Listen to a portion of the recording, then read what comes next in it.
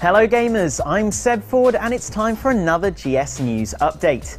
The Tokyo Game Show is underway over in Japan, running through until the end of the weekend, where publisher Warner Bros. Interactive has taken to the stage with some fresh info on Injustice: Gods Among Us. I'm in a nightmare. The new DC superhero-based fighter, in development by NetherRealm, that's the guys that brought you the latest Mortal Kombat, has been given a brand new violence-filled trailer and a shiny release window. Site CVG reports that Injustice: Gods Among Us will be arriving in April 2013 for Xbox 360, PS3 and the Wii U.